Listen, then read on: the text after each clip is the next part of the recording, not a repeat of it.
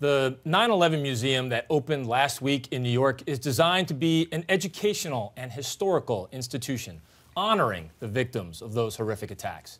The New York Times called it emotionally overwhelming. But the museum has fallen short of standards in one area. It has a gift shop, a 9/11 gift shop. It sells trinkets like caps, T-shirts, and mouse pads. There are also earrings, keychains, and even dog vests. According to the New York Post, the mother of a young woman who was lost in the towers on 9/11 described the gift shop as, quote, crass and insensitive. She was being polite.